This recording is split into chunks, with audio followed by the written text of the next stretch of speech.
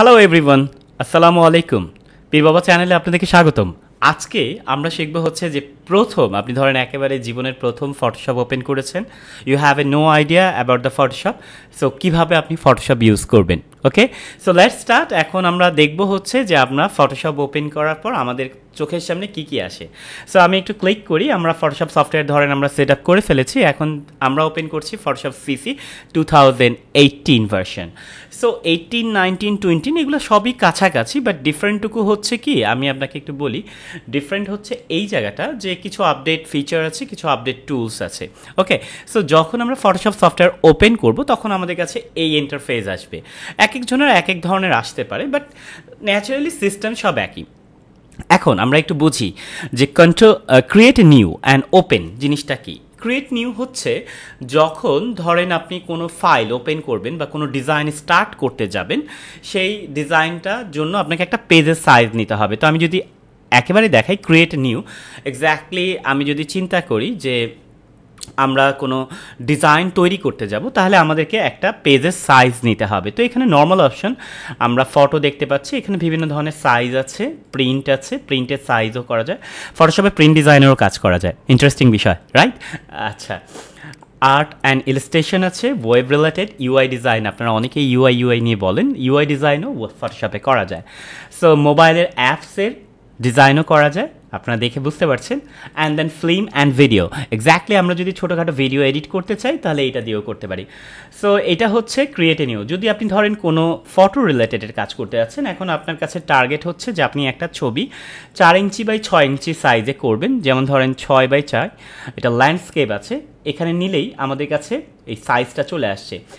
এইটা কি present details, এটা হচ্ছে আমি যখন কোনো ফাইল ওপেন করব এক্স্যাক্টলি আমাকে নাম লিখতে হবে। তো আমি ধরলাম যে আমি একটা ছবির নাম লিখলাম আফতাব ফটো, এক্স্যাক্টলি লিখলাম আফতাব ফটো। এবার আমি আমার যে ছবির সাইজ এটা কিন্তু আমাকে মেনশন করতে হবে, রাইট? এখন আপনি যদি চান যে 10 ইঞ্চি বাই 12 ইঞ্চি বা আপনি যে কোনো পার্টিকুলারই আপনার সাইজ দরকার সেটা এখানে মেনশন করলেই হবে।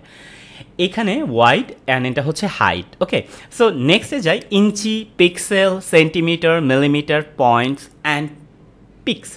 এই জিনিসগুলোকে, এগুলো হচ্ছে মাপের একটা হিসাব। যেমন পিক্সেল হচ্ছে যখন আপনি ফটোশপে কাজ করবেন তখন পিক্সেল বেস হয়, ম্যাক্সিমাম ডিজাইনই পিক্সেল বেস হয়। মানে আমরা শুনি না যে আগে অনেক সময় বলতো যে এই তোমার ক্যামেরা কত মেগাপিক্সেল, তোমার ক্যামেরা কত মেগাপিক্সেল।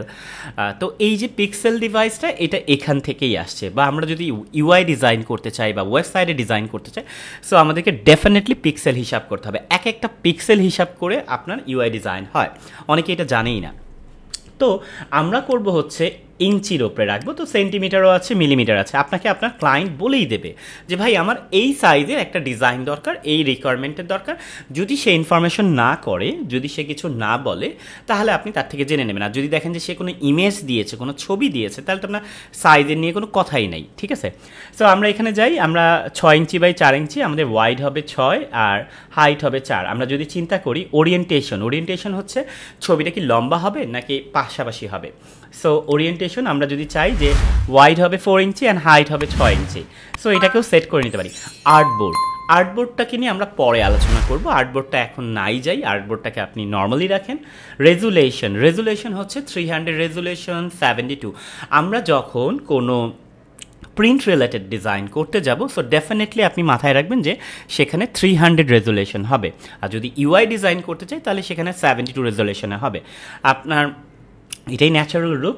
আর এটা হচ্ছে কালার মোড। আমরা ডিজাইন করতে যাওয়ার সময় ক্লায়েন্ট আমাদের কাছে অনেক ভার্সন যেতে পারে, গ্রে স্কেল যেতে পারে, বিটিএমপি যেতে পারে, সিএমওয়াইকে যেতে পারে, ল্যাব কালার যেতে পারে।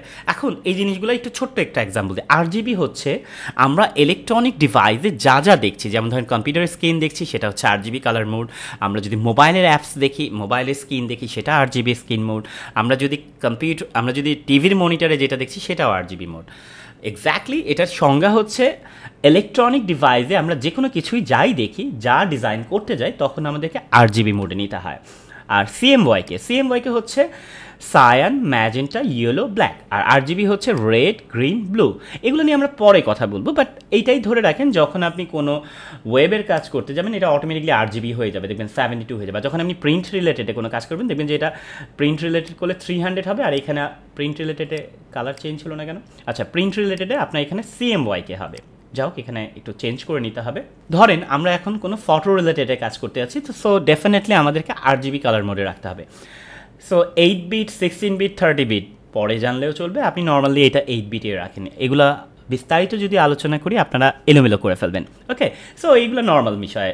হোয়াইট ব্যাকগ্রাউন্ড কন্টেন্ট, আমি যখন কোনো পেজ নেব সেই পেজের কালারটা কী হবে, মানে আমি ধরেন এখন ডিজাইন করতে যাচ্ছি, তো আমাকে ডিজাইন বা আমি একটা ড্রয়িং করতে যাচ্ছি, তো আমাকে ডেফিনেটলি একটা সাদা কাগজ নিতে হবে, রাইট? বা আমি হয়তো বা যে কোনো আমার কালার নিতে পারি। যদি আমি চিন্তা করি যে না আমার লাল কালার পিছে বেজে হবে, তো লাল কালারও দিতে পারি, আমরা চাইলে সাদা কালারও দিতে পারি, আমরা চাইলে ব্ল্যাক অ্যান্ড হোয়াইটও দিতে পারি।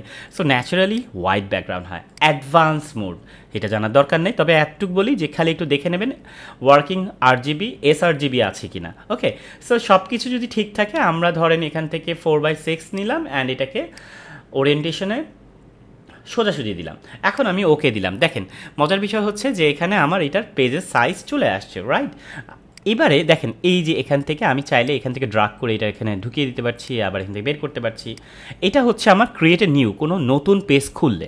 এখন যদি ধরেন আপনি কোনো কাজ, কোনো ছবি আপনাকে ক্লায়েন্ট অলরেডি দিয়ে রেখেছে, তাহলে সেটা কী করবেন? তো আমরা একটা কাজ করি, একটা ছবি ওপেন করি। আপনারা যখনই কোনো ফটোশপের কাজ করতে যাবেন আপনাদের অনেক ছবির দরকার হবে, তো সেই ছবিগুলা আপনারা কিভাবে কালেক্ট করবেন, this is most important part, right? এখন আপনারা যদি করতে চান, আপনারা পোর্টফোলিও মেক করতে চাইলেও এখান থেকে করতে পারেন। ফ্রি ইমেজ লিখবেন, হ্যাঁ এখানে অনেক রিসোর্স আপনাকে দিয়ে দেবে। ফ্রি ইমেজ যখনই লিখবেন দেখবেন যে এখানে অনেক সাইট দিয়ে দেবে যেখান থেকে আপনি ফ্রি ইমেজ ডাউনলোড করতে পারবেন। সো আমরা একটা কাজ করি, আমরা যে কোনো একটা সাইটে এখন ক্লিক করি। ওকে, সো আমি যদি ধরেন আমি এখন টার্গেট নিলাম যে কোনো একটা ছবি আমি ওপেন করব। কোনটা করি? This one.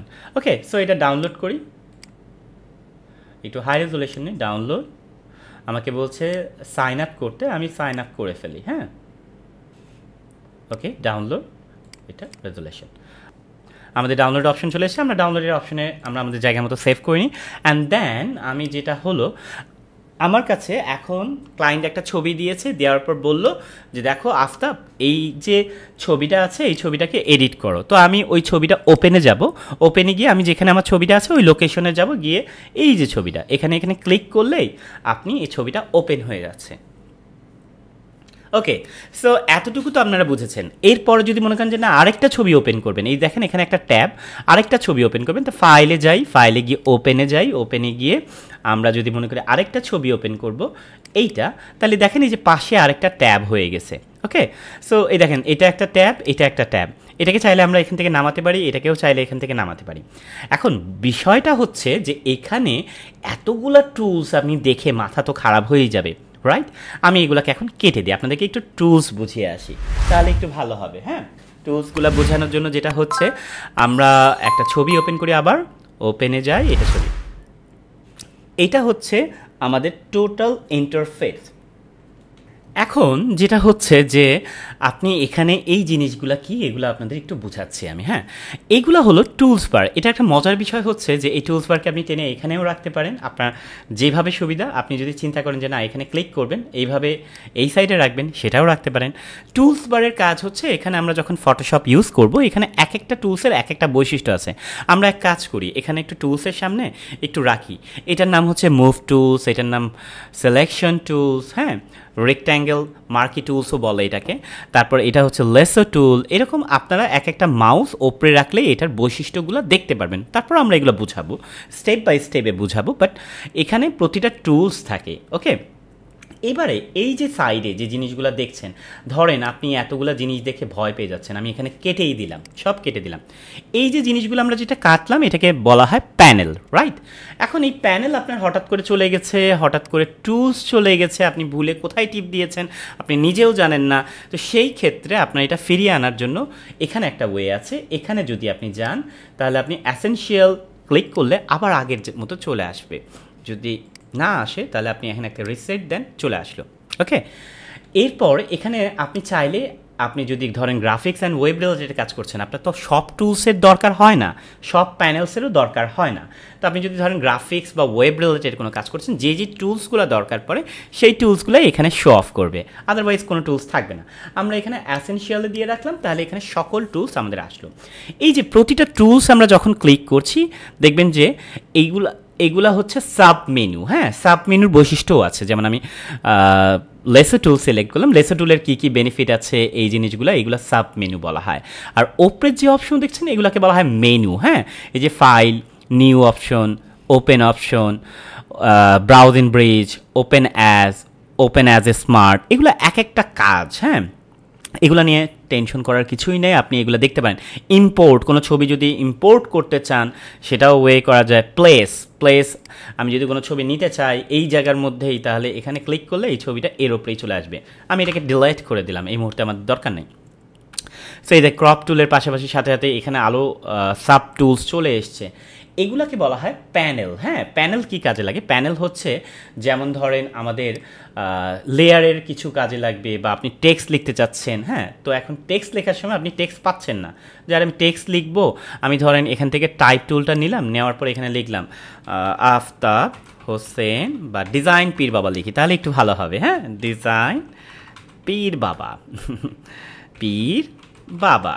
ওকে, এখন হঠাৎ করে আপনার কাছে মনে হলো যে এই টেক্সটটাকে আপনার বড় করতে হবে, তো আপনি এখন ফ্রন্টের অপশনই পাচ্ছেন। এই দেখেন এখানে ফ্রন্টের অপশন আছে, এই যে এখান থেকেও নিতে পারেন, এই যে বড় করে দিলাম। যদি মনে করেন এটা হচ্ছে প্রপার্টিজ, আপনি যদি টেক্সট চান যে আরও একটু বিস্তারিত বোঝার জন্য, তাহলে এখান থেকে উইন্ডোতে যান, উইন্ডোতে গেলে আপনি দেখতে পাবেন যেখানে প্যানেলে টাইপোগ্রাফির অপশনটা পেয়ে যাবেন। এখানে কোথায় পাবো আমরা? ক্যারেক্টারে চলে যাই। হ্যাঁ, ক্যারেক্টারে এই দেখেন টেক্সট, আমরা চাইলে এখান থেকে এটা বড় করতে পারি। এই দেখেন ডিজাইন পীর বাবা বড় হয়ে গেছে। আমি চাইলে আবার এখান থেকে ক্লিক করলাম, করে এখানে একটা ক্লিক করব আর স্পেসটাকে মাইনাস করে দেব, হয়ে গেল। এই যে এখান থেকে আমি চাইলে কালার চেঞ্জ করতে পারছি। তো এইগুলা যে জিনিসগুলো দেখছেন এগুলোকে বলা হয় প্যানেল। আমরা চাইলে এখান থেকে ফ্রন্টের বিভিন্ন ধরনের স্টাইল আছে এগুলাকেও চেঞ্জ করতে পারি, আমরা চাইলে সব ফ্রন্ট বড় করে ফেলতে পারি। ওকে, সো এটা হচ্ছে প্রপার্টিজ, এটা হচ্ছে ক্যারেক্টার। অনেক জিনিস আপনার দরকার পড়বে না, যেমন ধরেন আমি ডিজাইন করতে যাচ্ছি, আমার কি কি লাগে সেই জিনিসটা সর্বদা আমাকে মনে রাখতে হবে। আমার হয়তো বা লেয়ার দরকার হয়, আমার চ্যানেল এই মুহূর্তে দরকার নাই, আমি চ্যানেল কেটে দিলাম। আমার ক্যারেক্টার দরকার আছে, প্যারাগ্রাফ দরকার আছে, কেন আমি যদি একটা ডিজাইন তৈরি করতে চাই আমাকে টেক্সট অ্যালাইনমেন্টও ঠিক করতে হবে। হ্যাঁ, তো এটা হচ্ছে লাইব্রেরির অপশনটা অ্যাকচুয়ালি তখনই কাজ করে যখন আপনি অ্যাডোবির ডাইরেক্ট আপনি মানে লাইসেন্সকৃত হবেন। যেহেতু আপনি লাইসেন্সকৃত না, আমরা যে ম্যাক্সিমাম ইউজ করি পাইরেট সাইট থেকে, সো এই মুহূর্তে আমাদের লাইব্রেরিজে কোনো দরকার নাই। আমাদের এখন এই যে জিনিসগুলোকে আমি ড্রাগ করে এনে আমি আমাদের মতো করে গুছিয়ে নিলাম। যদি মনে হয় যে না এইভাবে গুছিয়ে ভালো লাগছে না, এটাকে এইভাবে রাখলেন, এটাকে রেখে এই সাইডে দিলেন, এই দেখেন এদিকে চলে আসলো, বা এটাকে মিনিমাইজ করে রাখলেন, বা এটাকে অন্যভাবেও রাখতে পারেন, আপনি এইভাবে রাখলেন, তারপর ক্যারেক্টারে এইভাবে রাখলেন। আপনি আপনার বোঝার ক্ষেত্রে যেরকম দরকার আপনি সেভাবে রাখতে পারেন। এখানে ক্লিক করলেন, সাথে সাথে এখানে চলে আসলো, এটাকে আবার একটু সরিয়ে নিতে পারলেন, এটা আবার পাতকে নিয়ে আসলেন। এটা আসলে আপনার কিভাবে করলে আপনার জন্য সুবিধা হবে সেই জিনিসগুলো আপনি চিন্তা করবেন। এটা হচ্ছে হিস্টোরি, আমরা যা যা কাজ করি এগুলোর ইতিহাস থাকে এখানে, এক একটা জিনিসের এক একটা বৈশিষ্ট্য আছে। হ্যাঁ, তো আমরা এইভাবেও করতে পারি। যদি মনে হয় যে না এইভাবে ভালো লাগছে না, দূর এটা ভালো লাগছে না, আমি আবার আগের জায়গায় চলে আসি, তাহলে রিসেট দেন, রিসেট অপশনে আগের জায়গায় চলে আসবে। আপনি যদি মনে করেন যে না আমি কাজ করছি, আমার এই টুলসগুলো কমন দরকার পড়ে, আমি সেই জিনিসগুলোকে সেভ করে রাখবো। আমার সোয়াচের এই মুহূর্তে দরকার নেই, কালারের এই মুহূর্তে দরকার নাই, আমার অ্যাডজাস্টমেন্টের দরকার নেই, আমার ধরেন লাইব্রেরিজের দরকার নেই, আমার এই কয়েকটা জিনিস দরকার। আপনি ধরছেন যে চ্যানেলটাকে এখানে না রেখে এই জায়গায় এনে রাখবেন, সেটাও রাখতে পারেন। এই যে চ্যানেল এখানে চলে আসবে, কিছু কিছু জিনিস আপনি সাজিয়ে রাখলেন। পাত এই জায়গায় দরকার নেই, আমি পাতটাকে এখানে সাজিয়ে রাখলাম। তো এখানে আমাদের লেয়ার দরকার হবে। লেয়ার এই যে যখন আমি মেইন একটা ডিজাইন, আমি যখন ছবিটা নিলাম আর তারপর আমি একটা টেক্সট লিখেছিলাম, সেটা নাম দিয়েছে ডিজাইন পীর বাবা, এটা হচ্ছে আরেকটা লেয়ারের। ওকে, সো এই ইম্পর্টেন্ট বিষয়গুলোকে আপনি যদি চিন্তা করেন যে আপনি সবসময় সাজাতে মানে আপনার গোছাতে একটু কষ্ট হচ্ছে, তাহলে আপনি এখান থেকে সেভ করে রাখতে পারেন। নিউ ওয়ার্ক প্লেস আমি রেখে লাগলাম যে ওকে এটা হচ্ছে এটা হচ্ছে আফতাবের সেট। ওকে আমার নামে সেট করে রাখলাম এবং এখান থেকে কিবোর্ড শর্টকাট মেনু টেনু এগুলো যা আছে ওকে সেভ দিয়ে দিলাম। তাহলে আমি যদি ধরেন এখন অ্যাসেনশিয়ালে গেলাম, অ্যাসেনশিয়ালে বা আমি ফটোগ্রাফিতে গেলাম, ফটোগ্রাফিতে এই জিনিসগুলো দরকার পড়ে, হঠাৎ করে আমার মনে হলো যে আরে আমি তো আফতাবে চলে যাব, আমার যে নিজের সেট করা আছে সেই জিনিসগুলো দেখেন আগের জিনিসগুলো আগের মতো চলে এসছে। এই হচ্ছে ইন্টারফেস এবং এটার সাথে এনজয় করতে পারলে আপনি অনেক মজা পাবেন। দেখেন এখানে প্রতিটা টুলসের আবার ছোট্ট করে একটা অ্যারো আছে, আমি যদি এখানে ক্লিক করি তাহলে এখানে মুভ টুলস আর্টবোর্ড দেখব। আবার এখান থেকে যখন মানে রেক্ট্যাঙ্গেল মার্কেট টুলের সাথে এখানে ইলিপস আছে, তারপর হচ্ছে সিঙ্গেল র আছে, সিঙ্গেল কলম আছে। ওকে, সো এখানে প্রতিটা টুলসের সাথে আপনি দেখবেন যে আবার সাব টুলস আছে। হ্যাঁ, একটু ক্লিক করলেই আপনি দেখতে পাবেন, কেন এতগুলো টুলস আপনি তো এখানে দেখতে পাচ্ছেন না। আপনি চাইলে এখান থেকে অনেক টুলস বাদও দিতে পারেন, এই যে এডিট টুলসে গিয়ে এখান থেকে এডিটও করা যায়, যদিও আমরা এখন এই মুহূর্তে যাচ্ছি না। এবারে আসি, আমি এখান থেকে আর্টবোর্ডে আসলাম, আমি চাচ্ছি এই ছবিটাকে বড় করব, কন্ট্রোল প্লাস চাপ দিই, দেখেন বড় হয়ে যাচ্ছে। এখন বড় করতে গিয়ে আমি যদি চিন্তা করি কন্ট্রোল মাইনাস, আমি ছোট করতে চাচ্ছি, তাহলে ছোটও হয়ে গেল। এখন আমি চিন্তা করছি এই ছবিটাকে একটু সরাবো, এই সাইডে আনবো, তাহলে স্পেস বার চাপ দেন, এটা দেখেন স্পেস বার, এই যে এই টুলস, এটাকে হ্যান্ড টুলস বলে, এটা শর্টকাট হচ্ছে এইচ, বা এইচ চাপ দিয়েও আমরা এটাকে সরাতে পারি, ঠিক আছে। আর আমরা যদি স্পেস চাপ দিই তাহলেও কিন্তু এটা সরবে। ওকে, সো মজার বিষয়, এটাকে যদি আপনি চিন্তা করেন যে না আপনি রিটাচ করছেন, আপনি অনেক বড় রিটাচ করছেন, আপনার ফুল স্ক্রিন দরকার, তাহলে এইখানে একটা অপশন আছে, এই যে স্ট্যান্ডার্ড স্ক্রিন মোড, এফ চাপ দেন, তারপর ফুল স্ক্রিন মোড। হ্যাঁ, এখানে হচ্ছে স্ট্যান্ডার্ড স্ক্রিন মোড আমাদের বর্তমানে আছে এইটা। ফুল স্ক্রিন মোডে গেলে দেখবেন যে এখানে শুধু ওপরের মেনুগুলো থাকবে, আর এখানে মানে আমি একটু প্রেস করি, এই দেখেন এটা হচ্ছে কোনো কিছু নাই, আপনি চাইলে এখান থেকে বড় করে আপনার যেখানে যেখানে ডিটেলস মোছার দরকার আপনি সেখান থেকে মুছে ক্লিন করতে পারবেন। হ্যাঁ, তারপর আপনি মনে করছেন এখন আপনাকে আগের জায়গায় ফিরে যেতে হবে, তাহলে আপনি আবার এফ প্রেস করেন, ফক্স এফ প্রেস করলে আবার আগের জায়গায় চলে আসবে, মানে স্ক্রিন মোডটা আবার নর্মাল হয়ে যাচ্ছে। আমি চাইলে এখানে এটারে মিনিমাইজও করে রাখতে পারি, আমার নিচে মিনিমাইজ হয়ে থাকলো, এই যে এখান থেকে আবার ক্লিক করলাম, এখান থেকে হয়ে থাকলো। আমার অনেকগুলো ট্যাব ওপেন রাখতে হতে পারে, ধরেন আমি এখানে একসাথে 4-5টা ছবির কাজ করছি, আমি এইটাকে করলাম, এটার এই মুহূর্তে দরকার নেই, আমি মিনিমাইজ করে রাখলাম, এটাকে ওপর থেকে নিলাম, নিয়ে এটার সাথে সেট করে দিলাম আমার কাছে। এখন আমি এটা ডাস্ট মুছছি, আমি এটা মুছতেছি। সো এক্স্যাক্টলি এই হচ্ছে ইন্টারফেস। অনেক বড় ভিডিও হয়ে গেছে, তারপরও আমি আশা রাখি যে আপনারা অনেক কিছু শিখছেন। আপনাদের যদি কোনো কোশ্চেন থাকে আপনারা নিচে করেন, আর এই ভিডিওটা কেমন লাগলো অবশ্যই মন্তব্য দেবেন। আর আপনি যদি চ্যানেলে নতুন হয়ে থাকেন তাহলে অবশ্যই সাবস্ক্রাইব করবেন, লাইক দেবেন, শেয়ার করবেন, আপনার মন্তব্য অবশ্যই জানিয়ে দেবেন। আমি খুবই খুশি হব আপনাদের ইন্টারাকশন পেয়ে। আপনাদের ইন্টারাকশনের উপরেই ডিপেন্ড করবে আমাদের next video. So take care, bye bye, আল্লাহ হাফেজ। নেক্সট ভিডিওতে আবার দেখা হচ্ছে, সাথেই থাকুন, বাই বাই। Audio Jungle.